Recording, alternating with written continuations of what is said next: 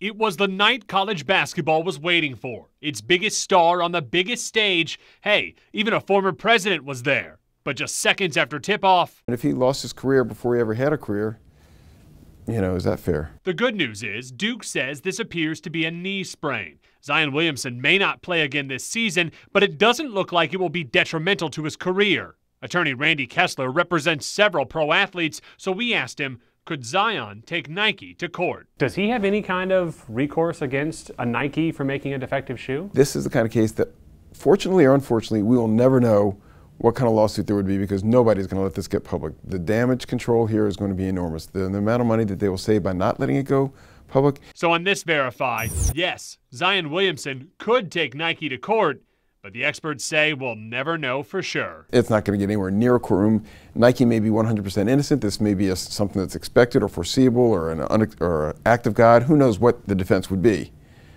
It's not going to get near a court because they want to be on the same side. Nike wants to be on the same side as him, and Zion wants to be on the same side as Nike.